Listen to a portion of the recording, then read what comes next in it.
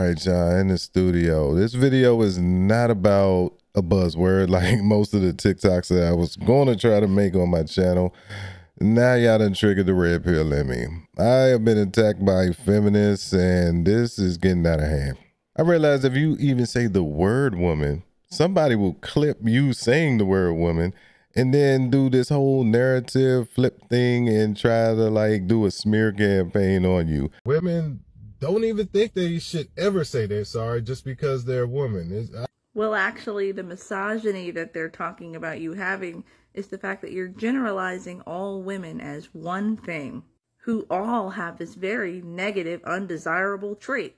At least she admitted that it's a negative trait, but I was more leaning toward it being like a mental illness. Some people cannot handle the emotions of shame, guilt, and embarrassment. That makes them go on the defensive.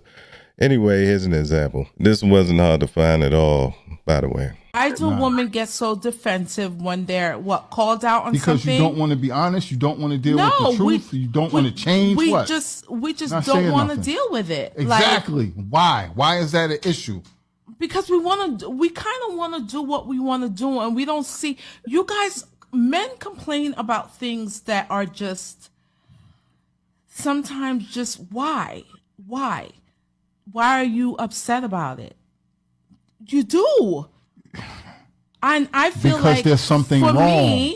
For me. And the only way to communicate and fix things is to address it. I don't like to be told and deal with it and fix it. I don't like to be told that I'm wrong. I don't like to be told when I'm wrong. That's established. I get agitated when I find out that I'm wrong about something. Okay? I get agitated. And that's why I guess I get defensive, because I just want to do what I want to do. And no, it's not always right, but I just want to do what I want to do. And when you call me out, it makes me defensive because I don't even understand why you would be calling me out. It's not that serious. Wow. So if he's concerned about something that she's doing wrong, it's dismissed. I mean, I don't know if he's married to her or whatever like that, but I could have divorced.